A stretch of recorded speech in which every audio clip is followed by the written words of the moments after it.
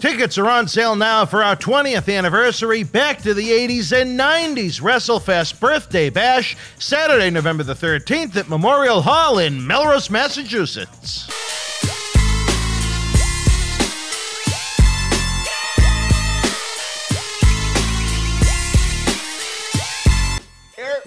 Everybody had a clique. Van Dam and Sabu hung out. Me and Sandman hung out. Taz hung out with Paulie and Tommy Dreamer.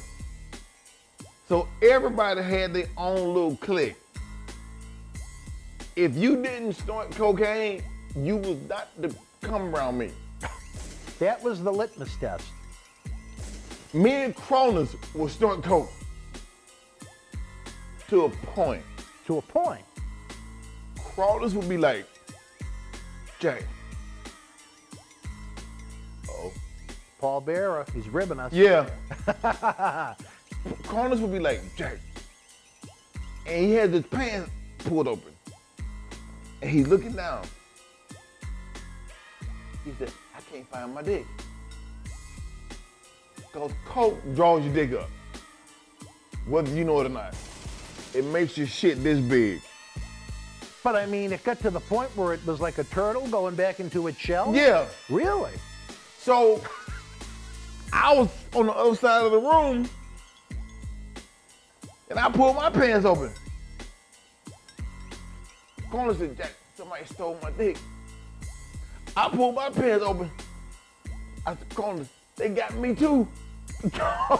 My dick was gone. Was it a special kind of magic cocaine you had that night, or what?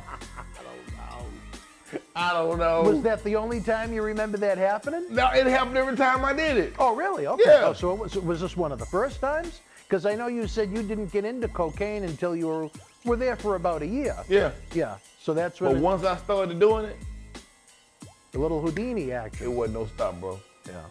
Paulie would come to me sometime and give me my finish, and he'd be like, Jack, come here. Be still. Oh, he'd do that to you? Yeah, I had coke all on my lip, all on my nose. Did you ever have to do it to him? No, okay.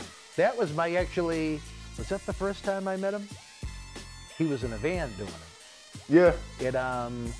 What the fuck was the name of that place? It was in Connecticut.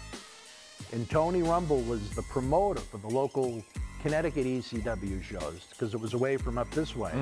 And he goes, my nickname back then was actually Habib, because at one point they wanted to have me be like an Arab manager of some kind. He goes, no, you want to meet Paul Heyman? I said, sure. And so we went down a little hill.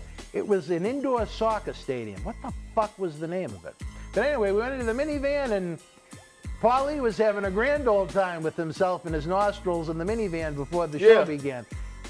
The Sting was where they ran in Connecticut later on, that had the strip club attached to it. I don't know if you remember that. But what was the name of this place that had the soccer field? Well, whatever. Anyway, that was how I met Paul Heyman. But lost my train of thought again, believe it or not. How could we ever do that on this crazy show?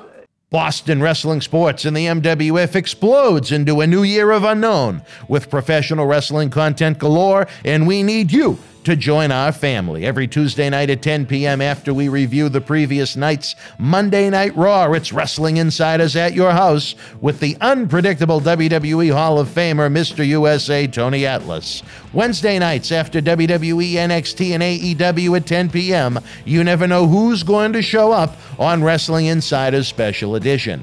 Every Thursday night at 10 p.m. after our NXT and Dynamite review, it's Marty Jannetty's No Holds Barred Sex, Drugs, and Rock and Roll journey through the 80s and 90s on Wrestling Insiders Party with Marty. Friday nights after the lights go down at the Thunderdome on SmackDown, it's John Cena Sr.'s Wrestling Insiders Fabulous Fridays. Plus, look for classic clips, bonus live episodes, pay-per-view watch-alongs, and more. If you want early, ad-free access to all of our Wrestling Insider talk shows, our acclaimed studio shoot interview DVD library, and to help keep wrestling legends working during the worst of times, for less than a cup of coffee at Starbucks, join our growing family at patreon.com/Boston Wrestling. Expect the unexpected in 2021.